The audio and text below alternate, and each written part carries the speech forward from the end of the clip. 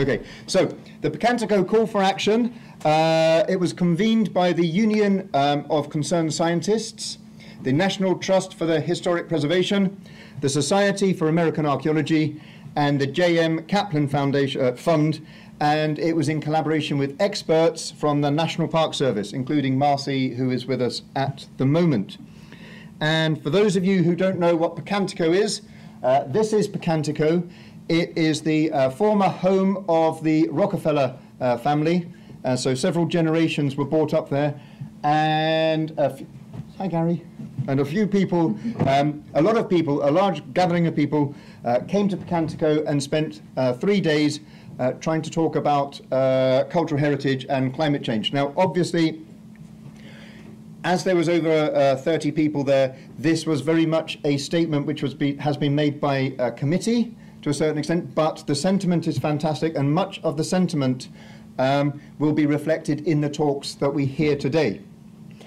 And the idea is that at the end of my talk, I'm hoping that some of you or all of you, either individually or as organizations, will think about signing up to this.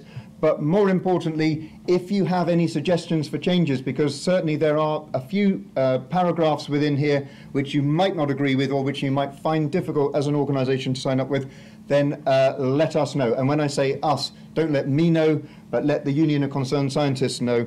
And the person that you need to tell is Adam Markham. Now, you don't have to write his email down now because I've put his email on every single one of my slides, so if you get interested, you can write it down later, so you can save your hands. So, here we go. The Pocantico Call to Action on Climate Impact and Cultural Heritage recognizes that cultural heritage is a human right and that the changing climate puts some aspects of cultural heritage at additional risk. Okay, now there's a lot of debate on whether it's a human right or not, but there are several places where it is called, where it's specifically stated that cultural heritage is a human right. So, recognize that neither the costs of addressing climate change impacts on cultural heritage nor the knowledge we gain from understanding our cultural heritage have been comprehensively addressed in climate change responses at any level. Now this one is slightly more controversial because I'm sure that some of you will think that we are addressing this, but so if you want to think about changing that, that's fine.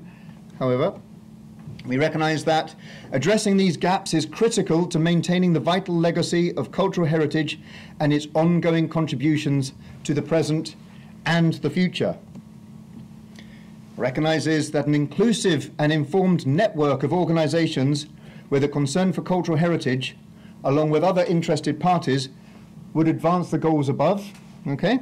And in order to do this, the signatories have pledged to collaborate to help empower and support local, descendant and traditional communities to maintain and preserve what they value, including intangible heritage and subsistence lifeways. And the whole community aspect is very central to the Pocantico Statement. So it's talking about climate change, but it's also talking about local and traditional communities. The signatories pledge to ensure that cultural heritage voices and expertise are represented in climate policy discussion at all levels, from the local to the international. And of course, this is a time when we're just coming up to the Paris meeting in December, so that there is a lot of interest in climate change and heritage at the moment. And it's up to us as heritage professionals to try and get out there and engage in this. And I bet, Mary Van, you were at the COP21 Paris meetings recently, weren't you? We pledge that we're going to share the data and the information necessary to identify cultural resources at risk, and we're going to assess the levels of threat, and we're going to prioritize action. And I think hopefully we all agree that that's something we should be doing.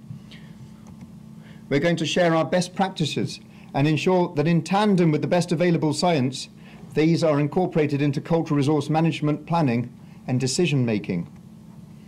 We're going to increase our own capacity to collaborate and share information wisely, efficiently, and without duplication. So this is all about all of us coming together as a community of archaeologists and heritage professionals. And then we are also going to direct significant research towards telling compelling stories that engage and inspire the public and their representatives. And this is something we're going to be hearing more about from Marcy later on. And we're going to try to increase public awareness of climate risks to cultural heritage and the array of potential solutions. And again, I think this is something that we're all working on at the moment. and we're going to try to attract the public and private resources necessary for climate disaster preparedness and community resilience.